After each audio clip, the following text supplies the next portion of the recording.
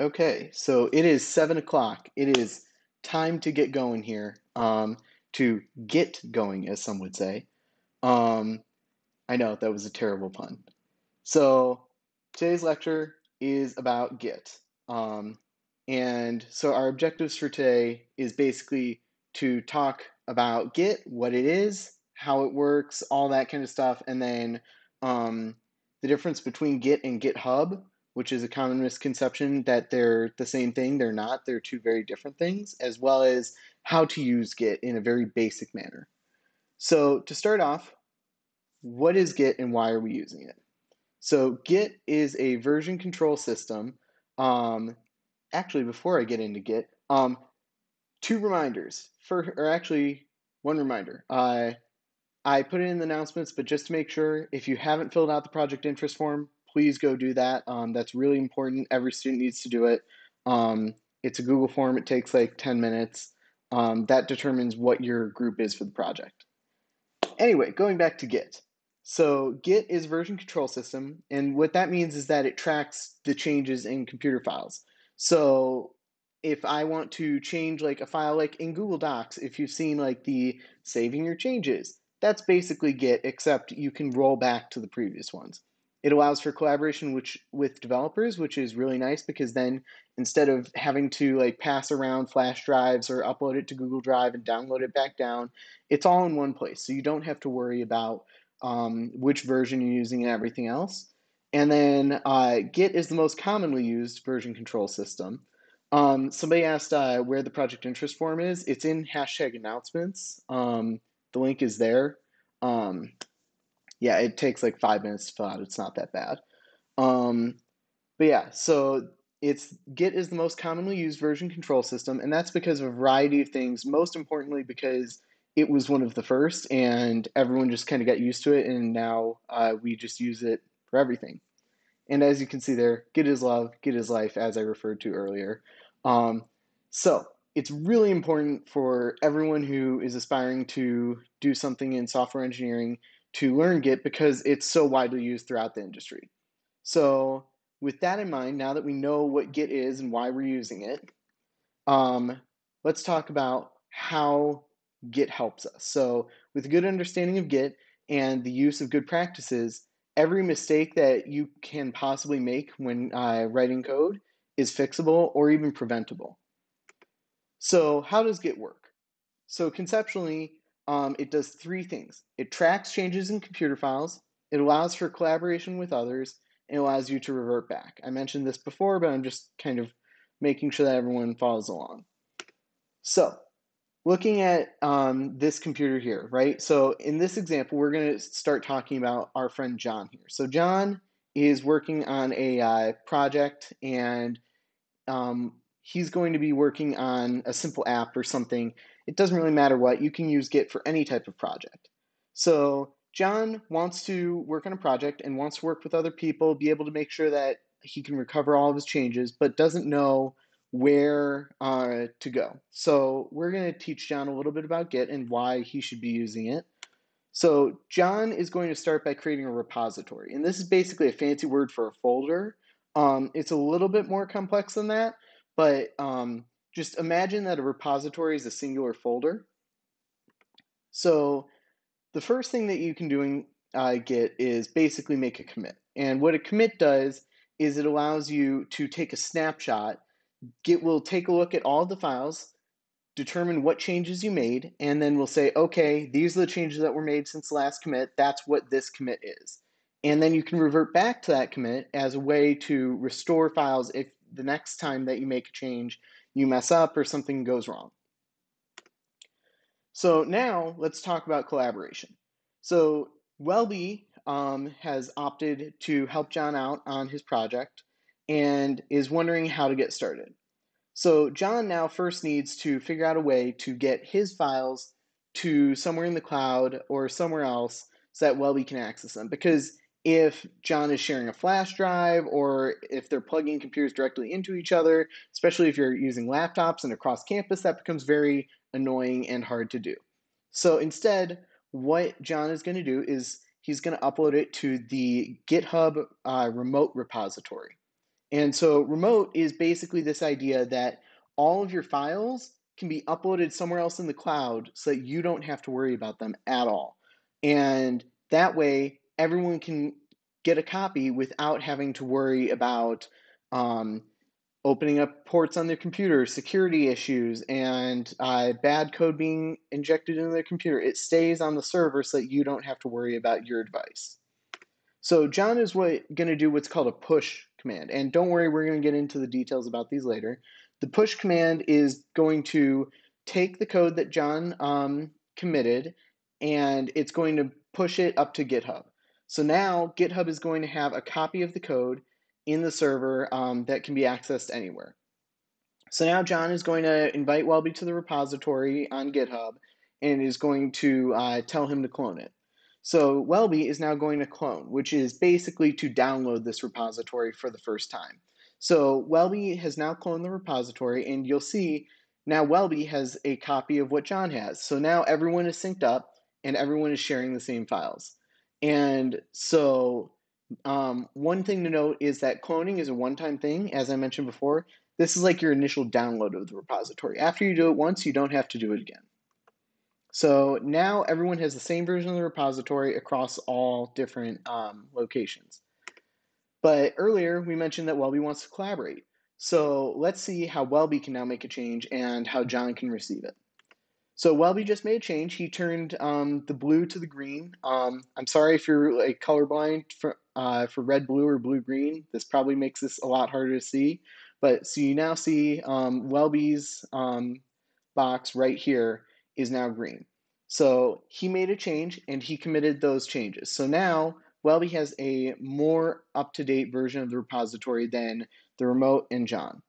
So what we're going to do now is we're going to have Welby push his code up to the repository just like we saw John do before. So Welby now is going to push it back up, and it's going to be even across Welby and GitHub. So now John needs to update his repository from remote. And in order to do that, he's going to use a new command because remember I said git cloning is a one-time thing. It's your initial download. So what John is going to do is he's going to run pull. And what git pull does is it says, okay, GitHub, what changes have happened since the last time I pushed? Can you send those over to me? GitHub will then send those changes over. John's repository will take them and it will apply the changes to his local version so that he has the exact same changes that everyone else now has. So now everyone's back up to date, no problems. And you'll notice that throughout this entire process, nobody had to directly send files to each other. Everything went through GitHub, so you don't have to be in the same place, you don't have to have access to each other's computers, and you're good to go. So now, let's say Mary was talking to Welby, and Welby was talking about how he made a cool change to John's project, and Mary wanted to get involved too. So at this point, we're going to have Mary also clone the repository, just like Welby did. And now once Mary clones the repository, you see that everyone is now back up to date. Mary can now contribute, and you can do this for 100 other developers as well. So that's sort of a conceptual idea of how Git works from the top level. Somebody asked a question. Is it possible for data to not get pulled? Yes, sort of. So the answer is basically that you can make a repository private so that you don't have to, so that people can't even see the code and that way they can't pull it. But in general, you can't, like, if someone can see the code on GitHub, then they can pull it. So what we're going to do now is we are going to do our first pull of the night. All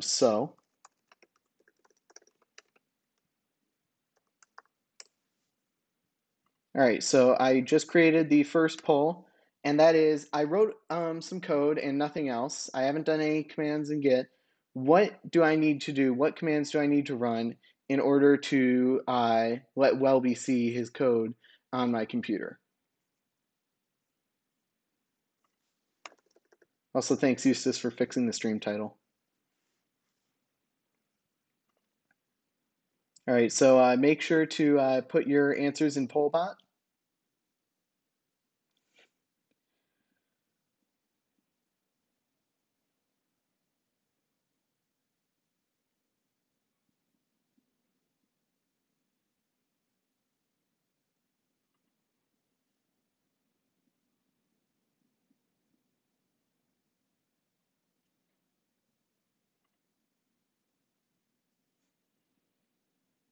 All right, I'm going to close the poll in about another 15 seconds.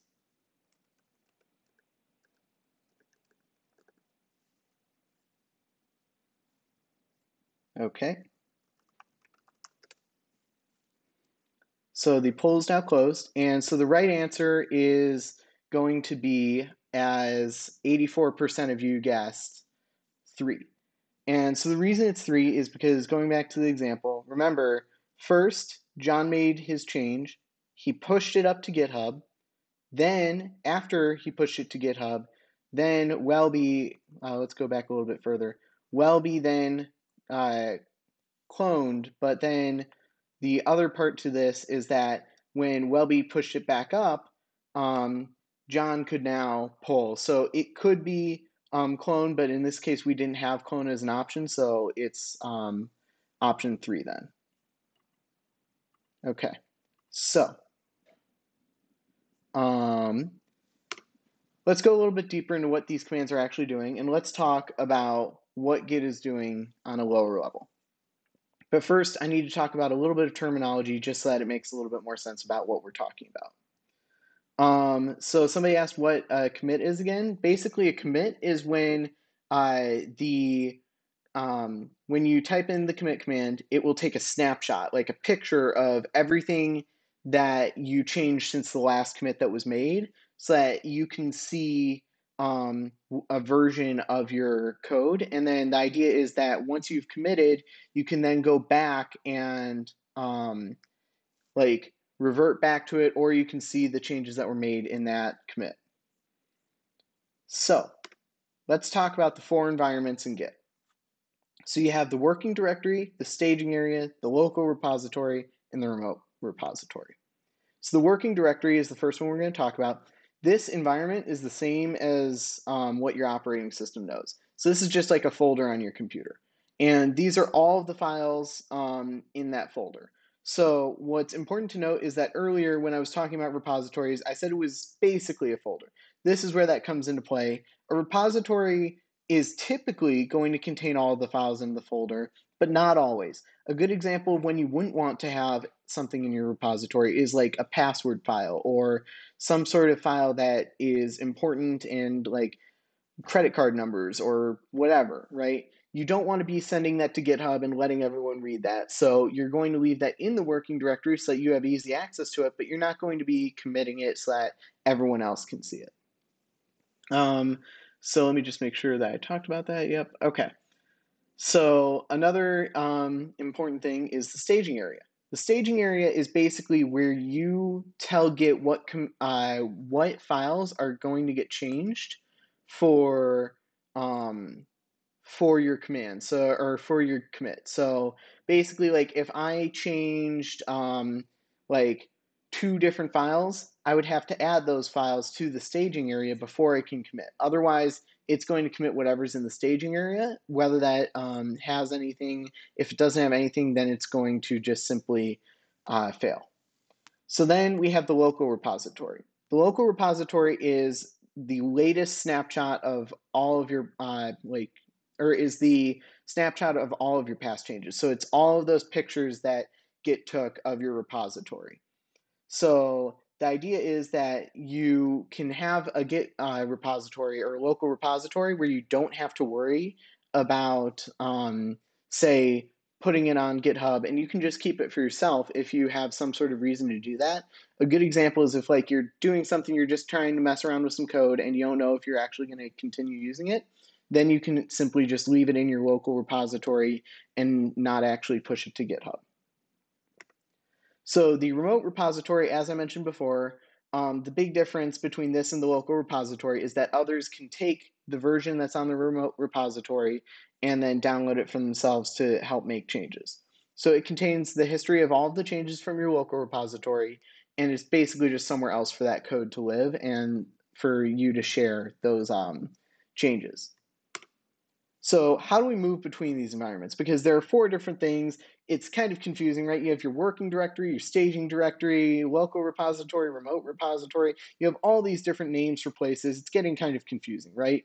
So the solution is to use a couple of commands. So the first one is you need to add, sorry for the formatting, that's supposed to say add, not AD, and then a D on the next line. You're going to git add from the working directory to the staging area. And so what that will do is it'll say, hey git, for the next commit that I make sure that this file gets put in that commit. And so that can be a change that you made to a file that's already in the repository, or it can be a brand new file, depending on what you've done in the last commit. So now we've added the changes that we wanted to make in the staging area. We now need to transition from the staging area to the local repository. And so this is the act of taking that snapshot of what's in the staging area. So to do that, we use git commit. And so git commit will save the changes that we made to the local repository as a snapshot, or to the working directory that are in the staging area to the local repository as a singular snapshot. So a good way to sort of describe this process is the working directory is just kind of like your kitchen table or whatever. And then your staging area is where, let's say, you're packing your lunch, right? You're putting all of the stuff inside of your lunch bag, ready to get going. And then committing is wrapping up your lunch, ready to go out the door. And then finally, to quote unquote go out the door, we go to the remote repository by using git push. And so this is going to transfer commits from that local repository to the, or from the local repository to the remote repository. So those are the 4 working directories. Does anyone have any questions so far in terms of navigating between them from left to right?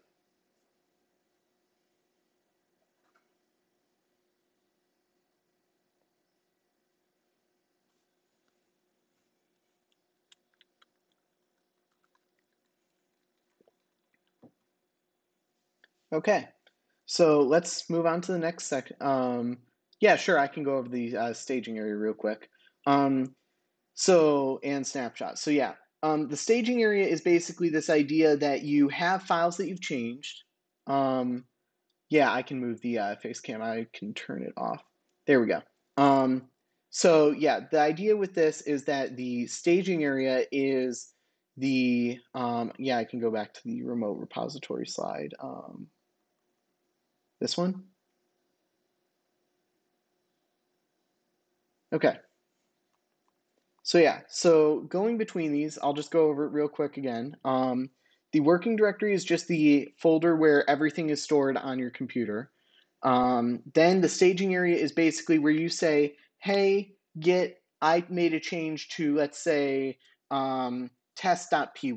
So you tell git, I'm going to git add the change to the staging area. So now the changes you made to test.py stay in the staging area.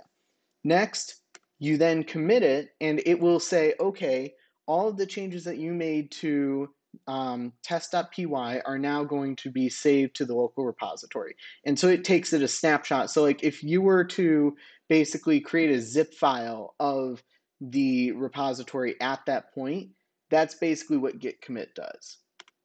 And then, as I said, push will basically send it up to the remote repository.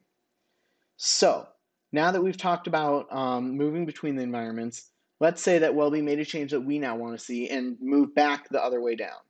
So as we talked about when we were doing the visual overview, Welby made a change. It's now in the remote repository, and to pull it back down, we're going to run git pull. And so git pull is going to say, if your remote has updated and you want the load, if the remote has any updates and you want those changes, it will basically take those changes and load them into the local repository. And this gets a little bit more complex. Welby, I know you talked about this. Try not to talk about the merge command yet. We're going to get there in Git Lecture 2. So now it's back on the local repository, and we are now back up to date with Welby. And remember that the local repository is in the working directory, so any changes made to the local repository show up in the working directory, and then the staging area is just kind of this idea that Git has in terms of whether or not it's going to be committed in the next version, or the next commit. So let's summarize for a little bit. Here is the first batch of Git commands, okay? So we have git add, which saves files to a staging area. Then we have git commit, which is going to commit files to the local repository. And then finally we have git push, which is going to transfer those commits from the local repository to the remote repository. So to get changes from remote, then we run git pull, and we can get those changes back down to our local repository. And now we have two other commands that you don't really use as much. You usually do it like once or twice. Git init is basically going to add the .git folder to your directory, which basically says, hey Git, I want to track this folder. Can you help me out? And it will allow Git to do that. Then you have git clone, which is where you take a repository on the remote and download it to your computer and set it up in whatever directory you run the command from. And then, so these 6 commands are, and specifically the first 4 there, are almost all of the commands you're going to run in Git for most of the time. And so these are a lot of what you do on a day-to-day basis is you make a change, you add it, you commit it, you push it, and then you go back, make another change, add, commit, push, and if someone else makes a change, you pull, and that is basically how you interact with Git. So now let's talk about interacting with Git through Bash, because you've probably been wondering how to actually add files and commit files and push commits to the remote repository. So let's talk about that. So how do we start this? First off, we need to git clone. So to do that, we're going to have a demo. So over here, I have a repository that we are going to pull. So let me set that up. So here we go. So we have Git Lecture 1, okay? And so this is in the remote. I'm going to click over here and I'm going to say that we are going to clone it. So it's going to give us this link here. We hit the copy button right there. And now we go over to Bash. Then all we have to do is go to our desktop in this case. And then what I'm going to do is git clone. And let me make that font a little bit bigger for everyone. Okay, so we're going to git clone, and then we're going to paste the link into the command prompt. So now we have our command ready. We're going to hit go or hit enter, and it's now going to reach out to GitHub. It's going to log me in because I've already used Git on this machine. And you'll see here it says cloning into Git Lecture 1, and then it's going to get all of the changes that were made, unpack them, and load them in. So now if we go to git-lecture 1, you'll now see we have this folder. And so if we open it up, we have a readme.md file. And if I vim into that readme.md file, you'll see it'll say git lecture 1 just like it does in remote. So that is cloning. And so now let's say I want to make a change. So I'm going to create a file called coolstuff.py. And so now I'm going to go into that, and we're going to just say print hello world. Okay, and so this is just a simple Python script. And so now I want to commit it. So let's try doing that. And to do that, we're going to do git commit. And then at the end, we're going to add a message. So we'll say added cool stuff.py. So now when I hit enter, it's going to say, hey, nothing was added to the commit because there wasn't anything in the staging area. So this basically means that, hey, we couldn't actually commit anything, and instead we just kind of left it there. But hey, there is an untracked file for you to commit. So in order to do that, what we're going to do is we're going to talk about our first workflow. So our first workflow is add, which we just talked about, which brings it from the local, the directory to the staging area. Then, so there are a bunch of different ways to use git add. So the first one is I could do git add coolstuff.py, and that will work. I can also add readme.md if I had made any changes there and just list off all the files I changed. But obviously that's pretty slow and kind of annoying to do. So instead, let's talk about git add --all versus add dot. So git add --all is going to stage all the changes that have been been made to the repository. So it's going to add any files that you changed. Then git add dot is going to add all of the files in the current directory or below. So remember, in bash, dot is the current directory. So it's going to add everything in that directory and then everything below, but not everything above. Git add -u is going to stage modifications and deletions, but not the new file. So if I did git add -u to this, coolstuff.py would not get committed or added, but instead readme.md would. So in this case, we're going to add coolstuff.py because that's the file that we changed, and you'll see it just worked. So now if I do git status, we'll see changes to be committed. So this is basically the staging area. So it says new file because we added a new file, coolstuff.py. So now the next step is to commit it. And to do that, as I showed before, we're going to run git commit -m, and then we're going to put a message. So in this case, added coolstuff.py. And this message should be kind of clear, and we'll talk about that in a little bit. But it basically should be something so that if someone else were to read your commit messages, they know what you did in that specific commit.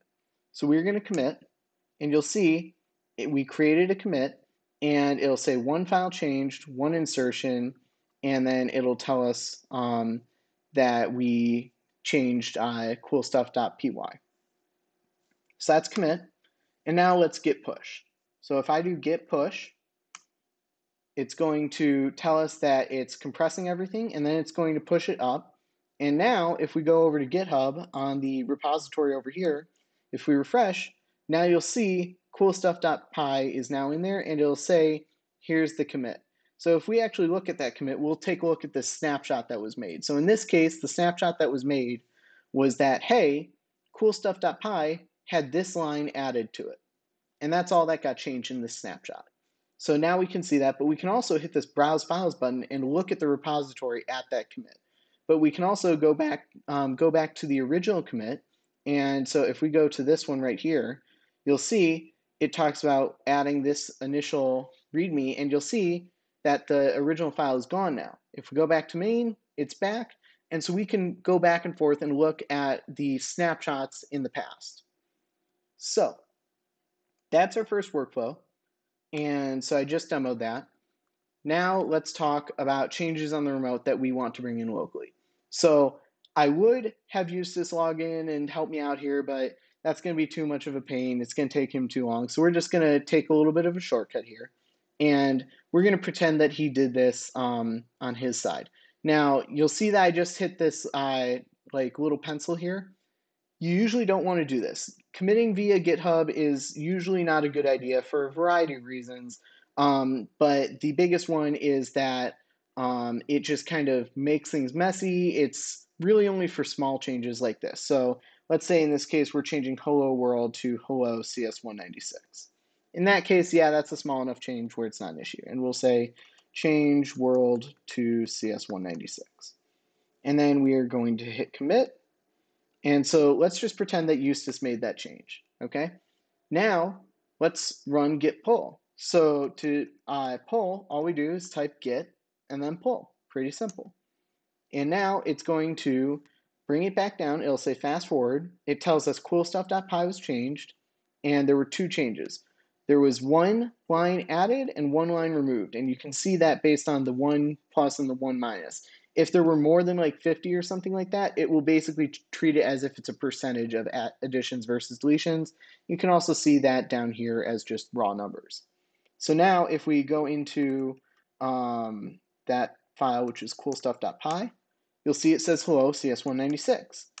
And remember, we didn't have to open up our computer. We didn't have to have anyone else take a look at the files.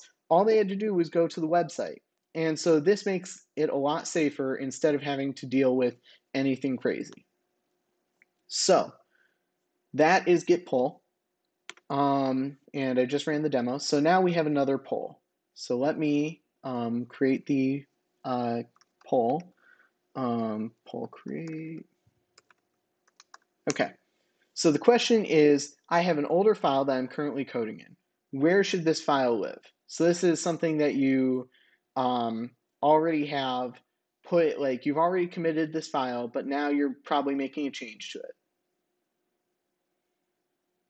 So which area is this file going to be in? Is it going to be in the local repository? Is it going to be in the staging area, the remote repository?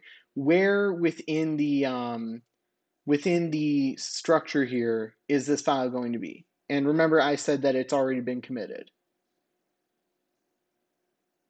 So there's one, I think I said one answer. Let me see. Okay, yeah, so there are technically two answers, but one is more correct than the other.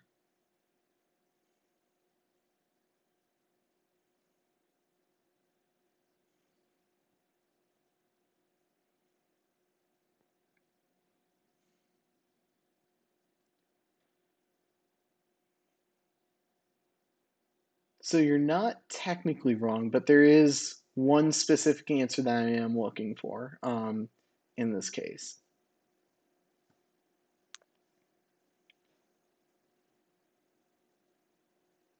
Okay, I'm going to close the poll. Okay, so it looks like about half of you selected the working directory, and then about 35% of you selected staging area. So this one, honestly, is a very tricky question. I probably would have gotten it wrong if I were a student too. So it is essentially in all four places, as someone in the chat said. But importantly, it is in the working directory because it's obviously somewhere on your system, but then also it's likely in your staging area because you're now currently coding it. So you've probably added it as you're making these changes and you're going to commit it later. So it's likely going to be in your staging area, although one is also correct and then three is also correct too. It just kind of depends. And then yes, four is right, but if four is right, three is right. So up to you at that point. So this is a bit of a trick question. But it's essentially all of them. So now our next question is going to be pull create. So you now have a file with some changes from 3 hours ago that are part of a larger feature that you've been working on alone, right? So I've been working on something. I went to go grab dinner. I went to go talk to Eustace about CS196, and now I came back and I have like taken a look at it again. So where is this change, or where is this file going to live?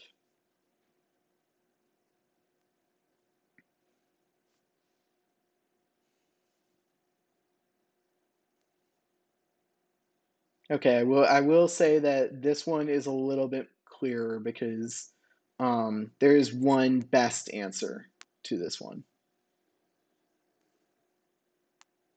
Okay, I'm going to give everyone another 5 seconds to finish up their answers. Okay, so it looks like the most popular answer was 2, which is the staging area.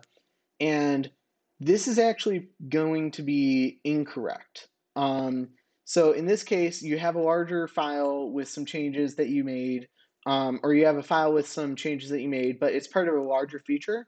So in actuality, it's going to be the local repository because you've already committed it, because you stepped away, you're not going to remember what you did. So you want to write a commit message saying, hey, I did this, and that way it's a future note to yourself. So it's in the local repository, although depending on your habits, it could also be in the staging area. It really shouldn't be in the working directory because it needs to be added, because at this point it should have been late, or it's a little bit late. And then the remote repository, it kind of depends on your usage habits. I don't always push to remote unless I've made a couple of changes that I know finish the feature.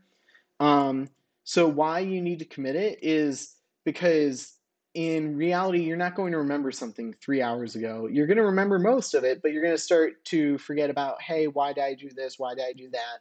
And the changes you want to be making should really be put into the local repository as soon as possible. So that way you kind of have an awareness of what you're doing. And as someone said, what if you spill dinner on your computer? then you're kind of in a bad spot. But also, if you're committing, you should really just kind of do that. 2 is technically also possible, but 3 is the best answer to this one. So, poll number 3 here. Let me open up the poll.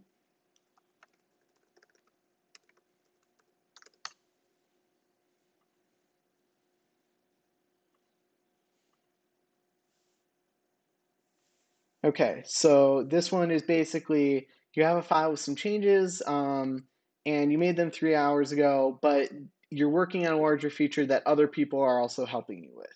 Where should this one be? And if anyone says this one's ambiguous too, I am telling you it is not. So if that isn't a big enough hint, I don't know what is.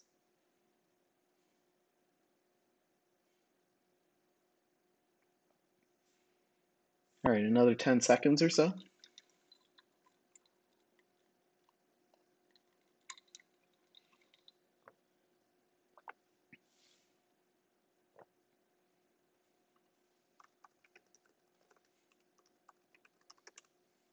Okay.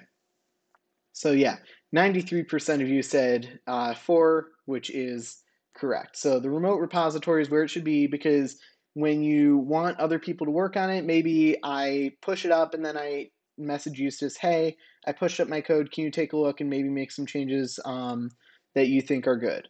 So this is a perfect example of where the remote repository is best. Okay, so now the next question I'm going to ask, let me create the next bot,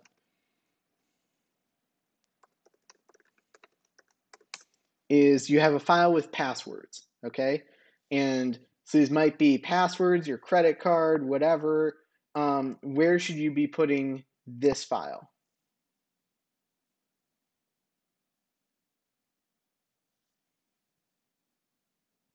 The answer to the previous one was 4, which is the remote. Because remember, you're letting people change the file that you're collaborating on them with.